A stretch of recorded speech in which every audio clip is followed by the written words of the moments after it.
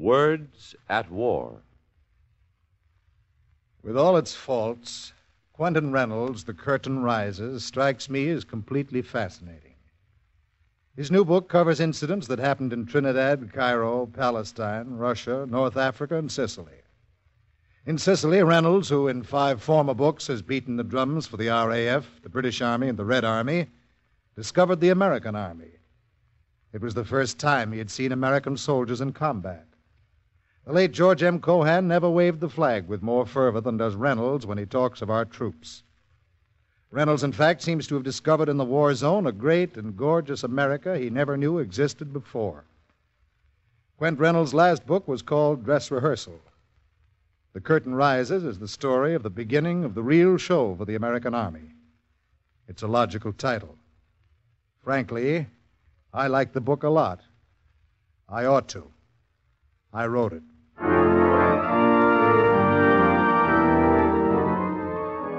Thus, with a good-humored grin in his words, does Quentin Reynolds introduce his latest bestseller, The Curtain Rises, some portions of which are brought to you tonight on Words at War, the timely, much-talked-about series presented each week by the National Broadcasting Company in cooperation with the Council on Books in Wartime.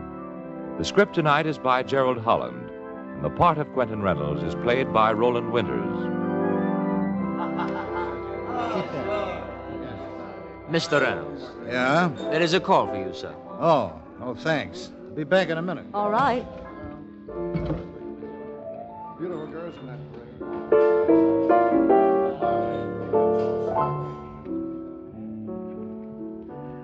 You can take it in this booth, Mr. Reynolds. Thanks. Hello? Quint, Yeah. this is Blackman. Oh, hello, Captain. Good news for you. Yeah? You're off tonight in a lovely C-54. I'm sending a car for you. You've had your yellow fever shots? Yellow fever, smallpox, cholera, typhoid, paratyphoid, anti-tetanus, type A and B. Is that enough, or should I take an aspirin? See you later, Quint. No more than 55 pounds of baggage, remember? Okay, Captain. See you later.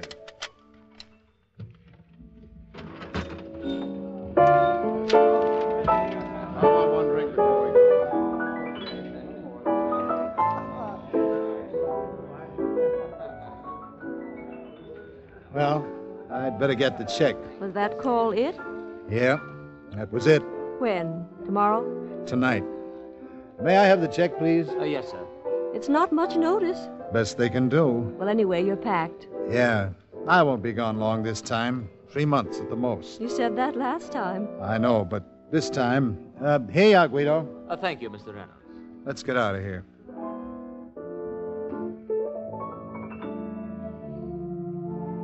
We'd been at Miami a week. A good week to remember. We danced and sipped beautiful drinks and asked the piano player to play our favorite tune. It was hard to believe that week that there was a war going on. And I'd think, I really don't have to go again. I've been over there 3 times. What can I accomplish by going again? I'll be back in 3 months, maybe sooner. That's what I said. But I knew I was lying in my teeth, and she knew it too. Made believe that she didn't, and suddenly I thought of the thousands of Americans who were saying goodbye right now as I was. And it was a lot tougher on them, because if I got fed up or sick, I could always say I wanted to come home. And I could come home. I was a war correspondent, a well-paid war correspondent, off to write stories in Iran and Russia and North Africa. I wasn't Sergeant York. I had the best job in the world. Yeah, I always thought so until this night. Sorry, no visitors past this point. Okay. 3 months this time. Probably less than that. I know. All right, Mr. Reynolds, better get aboard. Goodbye. Good luck, Mr. Reynolds. Goodbye, Mrs. Reynolds.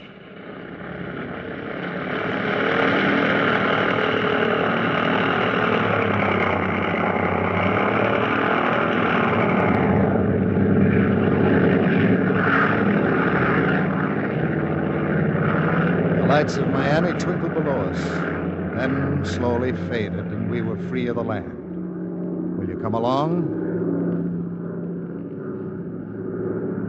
Come along to Russia. my first real objective. And against the roar of the plane motors, I try to remember that I have the best job in the world. Try to fight off the ache of homesickness. Try to forget that wonderful week at Miami Beach.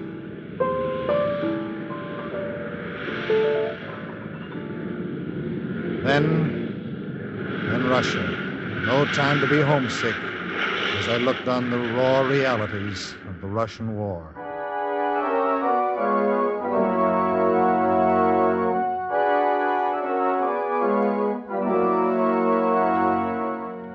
Here, Mr. Reynolds, here is the city that was called Vyazma.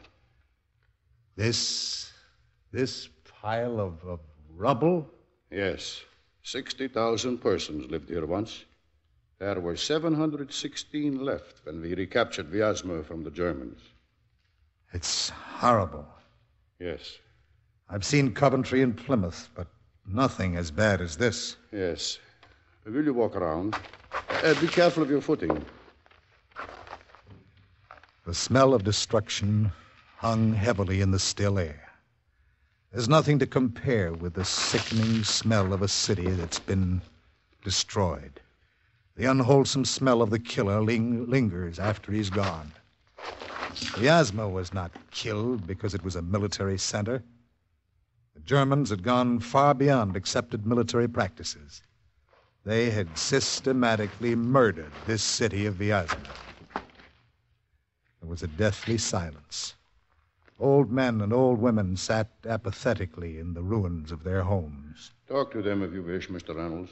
Hear their story. There are no secrets here in Vyazma. The bridge. There were sentries guarding the bridge. Men would come out of the woods, starving, and beg the sentries for food. The sentries would tell them to chop wood, and then they would give them food. Then the sentries would say for the men to cross the bridge, and then they would shoot them on the bridge. 50 bodies I myself saw in the river below. By the railroad station, where the great wooden cross is, when our soldiers came back, they were looking for mines buried in the ground. They saw soft earth there, and they dug in the ground. They found the bodies of 600 men and women and children. Many had been hanged or shot. Many had merely died of starvation. Is this true? Will you swear this is true? They looked at me a moment and shrugged their shoulders. Why should they be inventing such tales? It mattered nothing to them whether I believed their stories or not. But I did believe them. Vyazma was a city of 60,000 inhabitants. At the time of its death, only 716 citizens were left. Let the world remember Vyazma. I went many places in Russia, talked to all kinds of people. I never met a Russian I didn't like. They're all in the war, men, women, and children. What are they fighting for? They are fighting for what they had gained when war came. They want to go back and pick up where they left off. They're not fighting for any grand scheme of a better world. After years of bitter struggle, the world was beginning to look pretty good to them before war came. I left Russia with high faith in her destiny. Rumors had reached us that a big operation was due in the Mediterranean. I thought it was high time I did some traveling with the American Army. I headed for Algiers.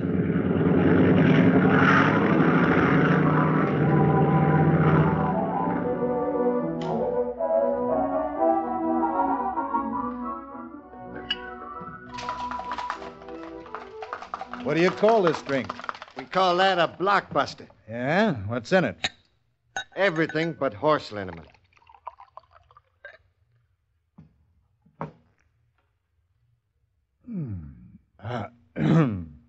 Are you sure about that horse liniment? Yeah. It's hard to get in Algiers. Oh. Now what are you doing? I'm fixing you up a ration card. Ration card? What for? Drinks.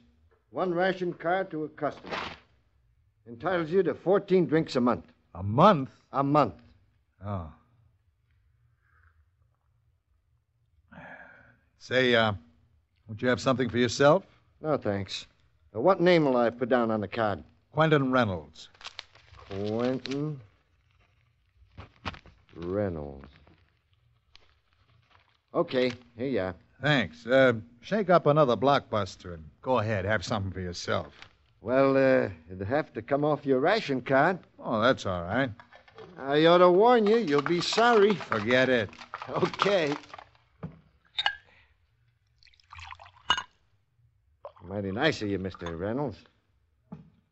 Here's looking at you. Good luck. Well, see you again. So long, Mr. Reynolds.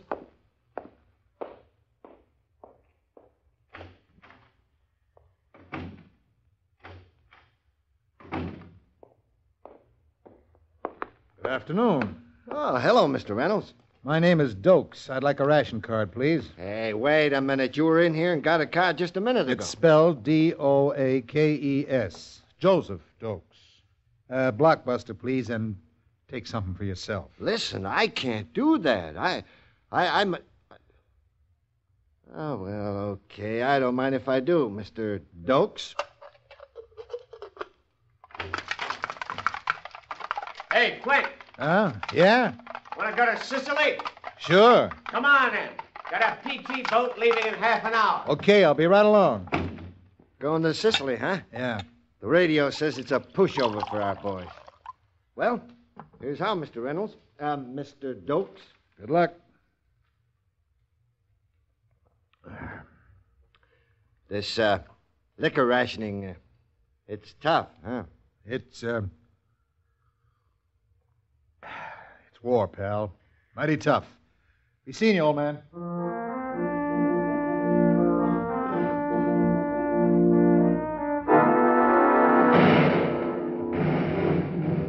Man, what I wouldn't give for a bottle of beer. Nice and cold with little bits of ice hanging on the bottle. You keep your head down, buddy. You'll never get your fingers around another bottle of beer. I'd settle for a Coke. A nice cold bottle of Coke.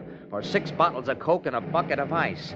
Or maybe just a bucket of ice. Cut it out, will you? Man, I've never been so hot in all my life. I've sat in bleachers at the St. Louis ballpark all during a doubleheader in August.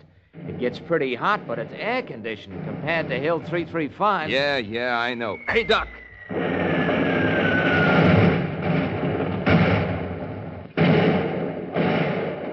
Oh, that was close. You know, Steve... Steve!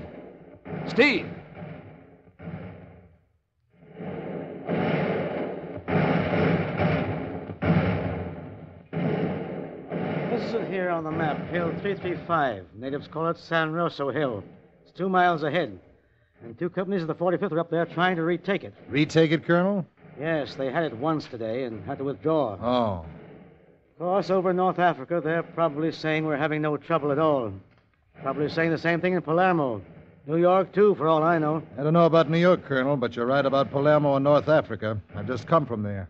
335 is just one hill. And we've got to take that before sundown. We've got to before we can take San Stefano and move on into Messina. It's going to be a fight every inch of the way. It won't be a picnic. No, it won't be a picnic. And I wish everybody who thinks Sicily is a picnic were out on that ridge now with my boys. It didn't seem much like a picnic then. Lieutenant, look, sir. They're running up a white flag. Where? Where do you see it, Sergeant? On the hill, sir.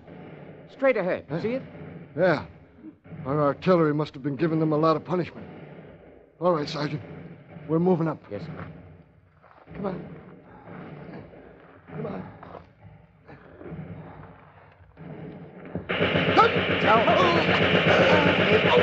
Oh!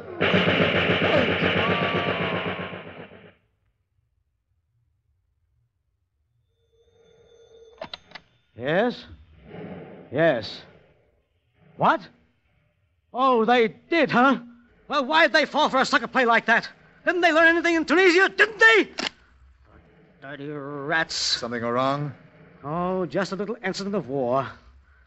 The Nazis ran up a white flag up there on the hill. Our men thought they were surrendering. They started up the hill. The Germans opened with machine guns when they got on top of them. Oh, that's pretty rotten. Our men should have known better. They've seen the Nazi tricks in Tunis. They even use their own dead for booby traps. And blow up our men when they tried to bury them. Yeah, but a flag of truce is something... It's nothing. Did we lose many men on that one? Not many. Just 16.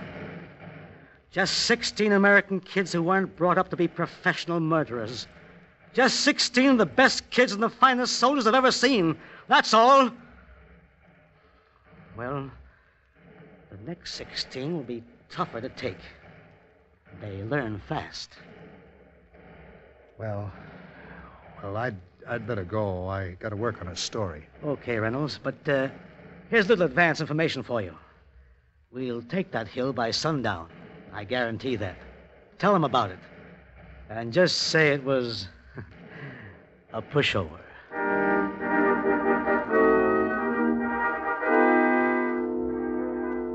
Our planes accounted for 5 Jap warships with possible damage to a 6th. In Sicily, our troops continue to press forward almost without opposition. Today, American artillery blasted the Nazis from 2 ridges in the hills before San Stefano, and our infantry encountered no difficulty in advancing. It's obvious that American superiority is telling. Some experts are saying that Sicily is in the nature of a pushover for our side. The chances are you'll hear and read more expert opinions like that in the days that lie ahead. That it was a cinch. Well, when they do, I wish you'd think of that obscure Hill 335 in the northeastern part of the Sicilian island and think of a white flag held up treacherously by the Germans. Am I insinuating that our guys are dopes? Poor fighters? I am not, chum. I came away from that one sector with the impression that our army was as good as they come. I checked this notion with a brilliant British correspondent. You're right, Quint. They are good fighters. Ruthless fighters when they have to be. And in an odd way, the best disciplined soldiers I ever saw. How do you mean that? Well, they storm a town and have a difficult time with casualties. Then they walk in. But instead of getting tough with the inhabitants or with prisoners, what do? They share their chocolate and cigarettes, even with the prisoners, when all their instincts must be to slaughter them. When they think of their own casualties. Those boys of yours are great fighters. But above all, they're great men. Well, if you think I'm blindly, hopelessly impressed by and devoted to these kids of ours, if you think I'm prejudiced and completely lopsided on the subject of our American troops, you're absolutely right. In Sicily, we saw an American army come of age. Our kids who'd gone into Sicily gaily in the spirit of adventure now knew what they were fighting for. The white flag and the booby trap dead, and taught them that the Germans were as bad as people at home thought the Japs were. And for soldiers, chum, such knowledge is good to have. Mighty good.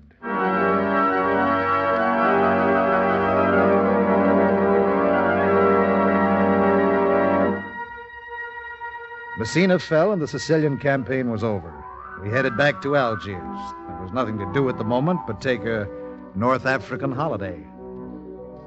Hello there. Back again, huh? Back again. Gonna be here long? Oh, I don't know. There seems to be a lull in the joint. Yeah. Well, what can I do for you? A blockbuster and a ration card. Well, all right now, Mr. Reynolds, but remember, only 1 card to a person for a month. Sure. Say, take something for yourself, huh? No, I couldn't. Oh, go ahead. Well, okay, Mr. Reynolds, but really, you gotta... The name is Abernathy. George Abernathy.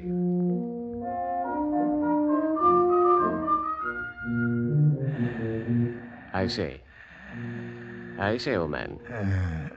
Wake up. Wake up. Oh, go away, will you? Oh, but really, I can't.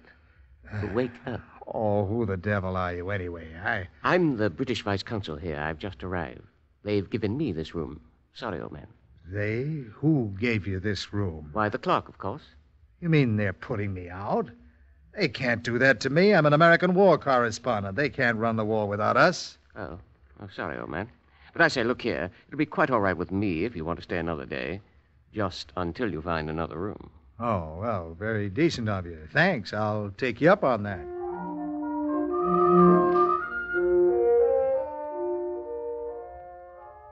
I say, bartender, old chap, would you make out a ration card for my friend here? He's new, you know. No, he's got a card. That's Quentin Reynolds. No. His name's Googerty. Isn't that right, old man? Jeffrey Googerty. Of course.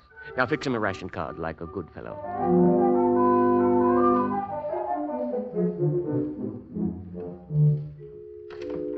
Sure it's all right, Quint? Oh, of course. The consul and I are pals. Nice of you to do this, Quint. Well, hello there. Oh, hello there, Reynolds, old man. Consul, I want you to meet some friends of mine. John Steinbeck, America's greatest writer. I do. Clark Lee, International News Service. H.R. Knickerbocker. Jack Belden. Lieutenant Fairbanks. And John Larden. Oh, I say, but look here, The Reynolds. boys haven't been able to find a room, Consul. I told them you'd be delighted to have them stay here. But I say that's quite out of the question. I knew you wouldn't mind, Consul. Steinbeck has his own cot. Just put your stuff down any place, fellas. I call this darn decent of the consul. Yeah, who says that we can't get along with the British? Sure. Sit down, Consul. On the floor there. But I say, look here, chaps. This is supposed to be my room. You going to be around long, John? Oh, not long, Quint. Just a matter of weeks.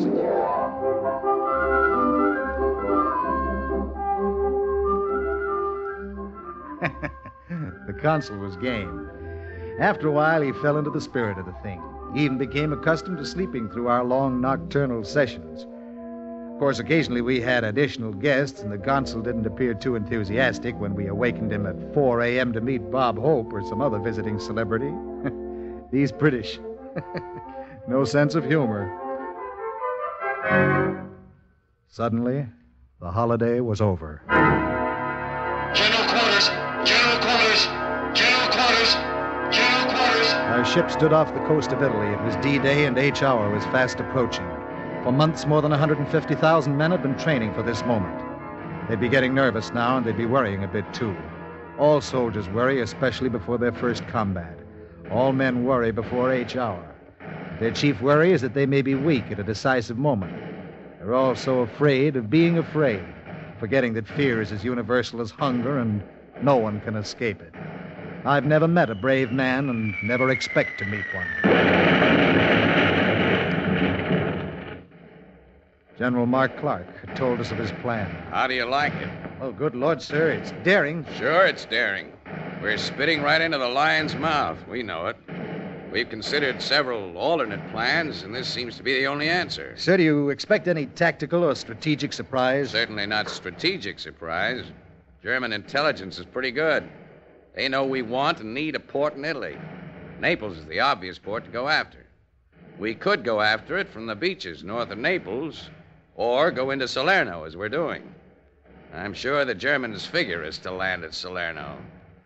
We may get hurt, but you can't play with fire without the risk of burning your fingers.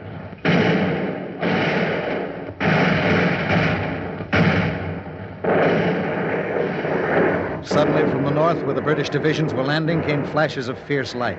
Then enemy coastal guns were in action. Long golden fingers of flame reached out from our 3 cruisers. Within 10 minutes, the coastal batteries were silent again. The Navy had done its job. The British divisions continued their landing operations. Remember, O most compassionate Virgin Mary, that never was it known that anyone who fled to thy protection or sought thy intercession was left unaided. There was a service on deck at 4:30 in the afternoon. I think everyone there, and they were of all faiths, meant that prayer. Prayer is like a life belt we forget about until there's danger of drowning. Then we cling to it desperately. When danger threatens, prayers which you've forgotten come to mind. A few bombs drop close, a few shells scream overhead, and quite instinctively, you find yourself praying and meaning it. Even complete unbelievers pray in tough spots. Even the most rabid Antichrist cannot fool himself when death is sending messages to his particular front. D-Day was beautiful. The air was soft, and the skies were clear except when the raiders came. And then the sky was pockmarked with ugly black bursts where shells from our anti-aircraft guns exploded. And while the guns chattered, a radio broadcast came over the ship's loudspeaker system, bringing news of the very action in which we were then engaged. On the whole, the operation in the Bay of Salerno is going according to plan. There is some opposition, but our men have landed and beachheads have been established. Our air cover is keeping the Luftwaffe away. In fact, it may be said that the landings are being accomplished with a minimum of difficulty. So So it's all a picnic, huh? Baloney.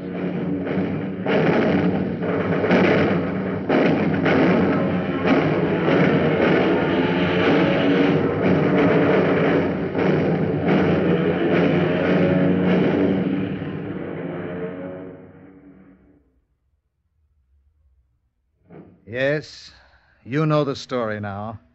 But maybe you don't quite realize how little like a picnic it all was.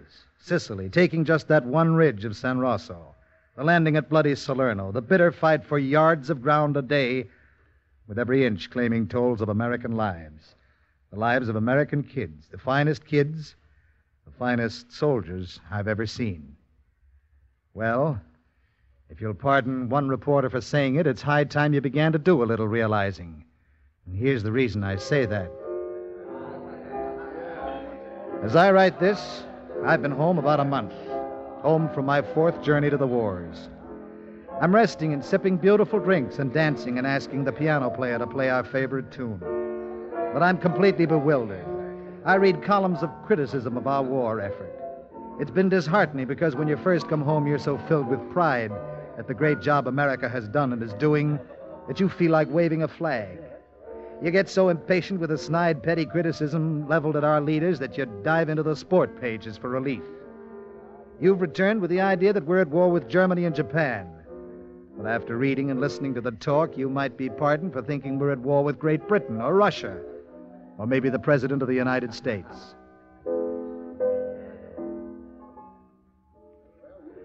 I know of no one in America, except the parents and wives and children of the dead, who has as yet been called upon to make any real sacrifice. The war hasn't touched most of us yet, not as it has the people of Russia and Britain. Another thing, it's a shock to anyone returning from the front to hear people speak of the German army with contempt. Our people, for some strange reason, fear and hate the Japs, but dismiss the Germans casually. It's merely a matter of mopping up now, they tell you. Well, our combat generals think the German army is still tough. They don't think we can lose this war, but they don't yet know exactly how we'll win it. Neither do I. Once we really take Italy and have bases in northern Italy, the real job of invading Germany will come. The fighting of the past months has been the prelude. Now, with our armies poised for the invasion on the west, the real show is about to start. The actors have learned their lines. The dress rehearsal has been held. The orchestra of war has played the overture. The play is about to begin. The curtain rises.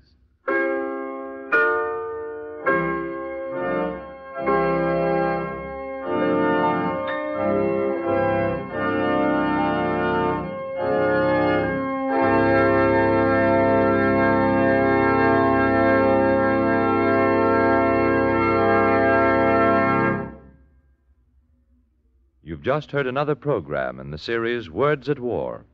Tonight, portions of Quentin Reynolds' current bestseller, The Curtain Rises. The radio adaptation was by Gerald Holland. Quentin Reynolds was played by Roland Winters. And the cast included Abby Lewis, Floyd Buckley, James Bowles, Rolf Sedan, Joseph Boland, Stotts Cotsworth, Norman Lloyd, and Arthur Elmer. The music was arranged and played by William Meader, and the production was under the direction of Anton M. Leader.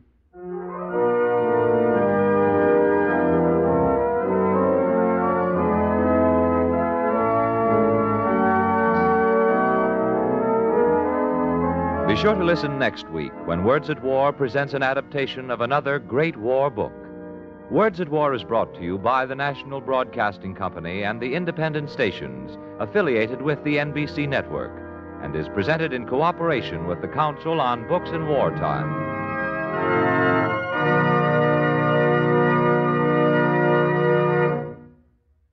Jack Costello speaking. This is the National Broadcasting Company.